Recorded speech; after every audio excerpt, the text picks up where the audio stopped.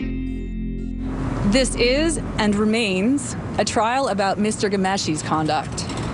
What Lucy did and how she felt in the aftermath of the assault does not change that essential fact.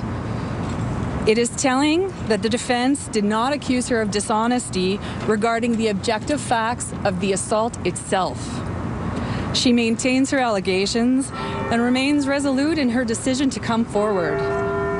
And please be reminded, when these allegations against Mr. Ghomeshi first began to surface, he himself admitted that he does enjoy engaging in violence for sexual pleasure. Violence against women is not about the behavior of the woman. It is not about how they cope with an assault or the details they commit to memory in the aftermath. It's not about whether they see their abusers again or send flowers any more than it is about what they wore or how much they had to drink. Lucy wants survivors of violence to know that what they do in the aftermath when they are harmed in no way changes the truth.